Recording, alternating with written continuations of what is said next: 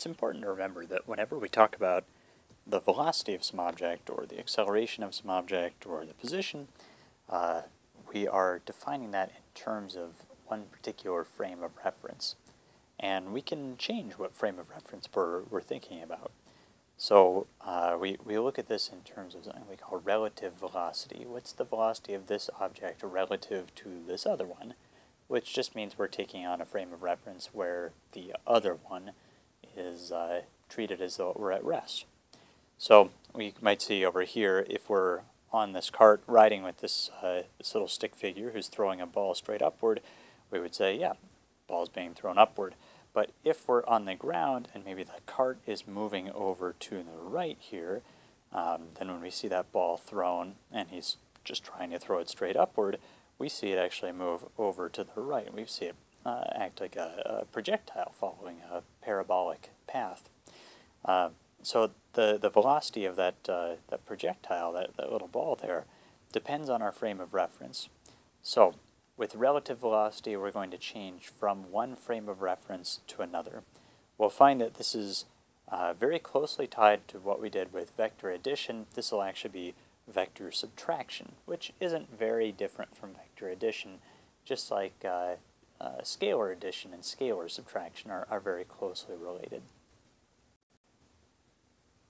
So let's consider an example where we have two cars going in the same direction but with different speeds.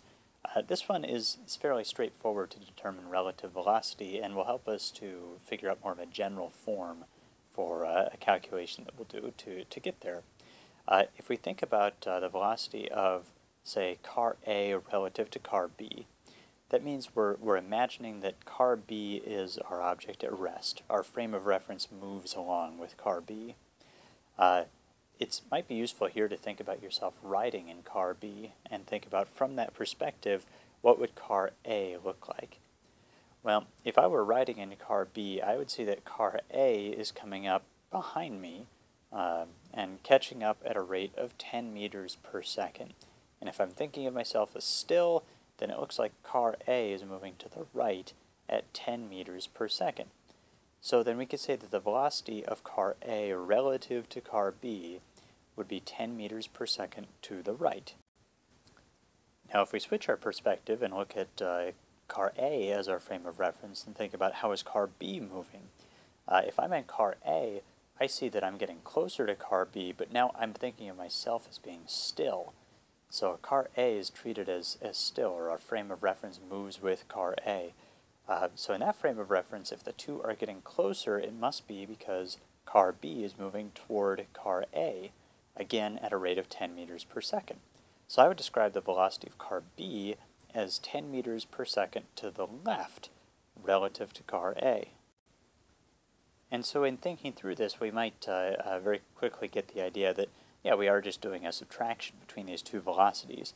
Now the direction we kind of had to think through on this, but it turns out if we use plus and minus signs to describe right and left here, we actually have a consistent relationship between these. So it turns out that, that if I want the velocity of A relative to B, I'm going to do the velocity of A minus the velocity of B. And those two velocities are going to be measured relative to the ground. If I want the velocity of B relative to A, I'll do the velocity of B minus the velocity of A. So I end up with a negative 10 meters per second there, or a 10 meters per second to the left, if we're saying right is positive and left is negative. Now what if the two cars are moving toward one another? So let's think about A being our frame of reference, the velocity of B relative to A. Well, I see that in every second that goes by, car A moves 30 meters to the right, car B moves 20 meters to the left, so the space between them is decreasing by 50 meters every second. So the relative velocity, the relative speed anyway, is 50 meters per second between those two. If I treat car A as my reference point, or say my reference frame is moving with car A, then it seems as though car B is moving to the left at 50 meters per second.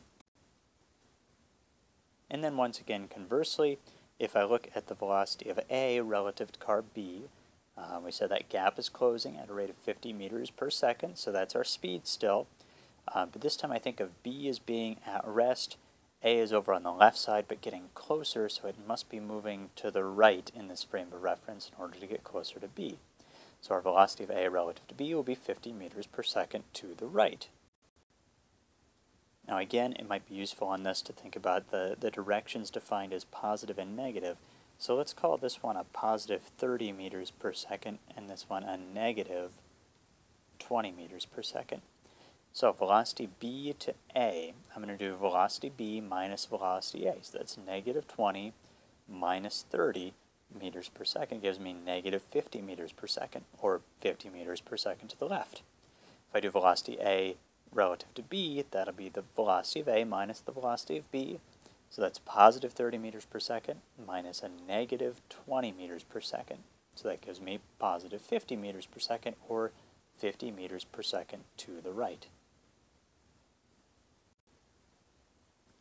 We can express this as a vector equation, vector subtraction.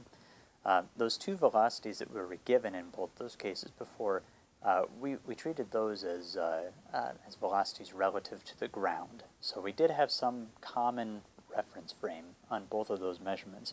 And that's important here. It doesn't have to be the ground, but we do have to have some measurement in common before we do this subtraction. So, in general, we can just have three objects. Two of them we're looking for the relative velocity between. And the third one is our common reference frame for two of those measurements. Here, the common reference frame was the ground.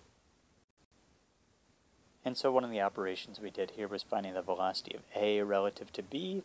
We did that by doing the velocity of A relative to the ground minus the velocity of B relative to the ground. Now, one thing that we ought to point out here is that subtraction, doing a subtraction of these two vectors, is the same as adding the negative of the second vector, or adding the opposite of the second vector. So I could write this out just as well as the velocity of A relative to B is equal to the velocity of A relative to the ground, and then plus a negative velocity of B relative to the ground. Now, when I take the negative of a vector, the only thing that does is it flips the direction around by 180 degrees. So if my direction on velocity of B relative to the ground was to the right, it becomes to the left. If it was north, it becomes south. If it was up, it becomes down. And then we have a vector addition problem, and we've done plenty of those, so we shouldn't have any trouble there. This is a useful way to think through this when we have velocities in 2 dimensions. So let's try one like that now. So now we have car A moving to the north and car B moving to the east, we'll say. So northeast, southwest will be our directions on this. If I want the velocity of B relative to A, I'm going to do the velocity of B relative to the ground, and then plus a negative velocity of A relative to the ground.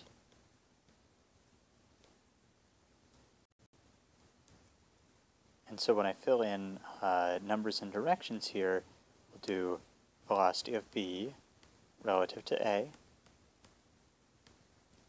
is going to equal velocity B relative to the ground was 20 meters per second. We'll say that's east. And then plus vector A, velocity A was 30 meters per second to the north, but we're looking at the negative of that. So this will be 30 meters per second to the south then. Now if we think through the direction on this, the car B relative to car B is going to end up over here somewhere, and car A will end up over here somewhere. So they were right next to each other, but when the driver in car A looks over, he has to look over to the right and south to find car B. So we expect, over to the east and over to the south to find car B. So it makes sense that our velocity for B is going to be south and east. Now we just have a vector addition problem. We have 20 meters per second to the east and 30 meters per second to the south. So we can complete that like we would with any vector addition problem.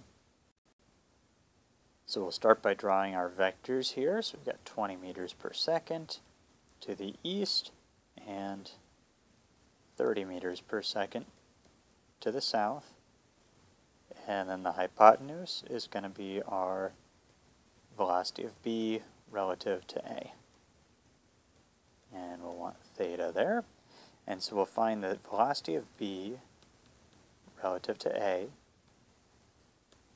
is equal to, and for magnitude, we'll do the Pythagorean theorem. So 20 squared plus 30 squared, this is a right angle here.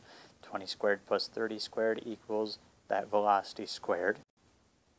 And when we do that calculation, we get about 36 meters per second. And then we need to get the angle. So I have at and then some direction here. For that angle, we'll do the inverse tangent of the 30 over the 20.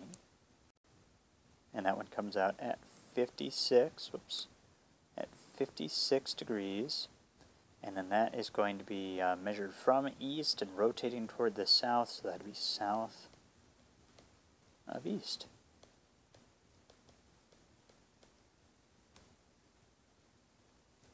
So these are vector subtraction problems. Remember, just treat it as a vector addition problem where the second vector has its direction flipped around by 180 degrees. If you have a problem involving acceleration or displacement and looking at relative acceleration or relative displacement, it works exactly the same way as the velocity stuff does. The only thing that'll change is you'll have an A instead of a V, or a X instead of a V, or a Y instead of a V. So the variables change, the method does not, though.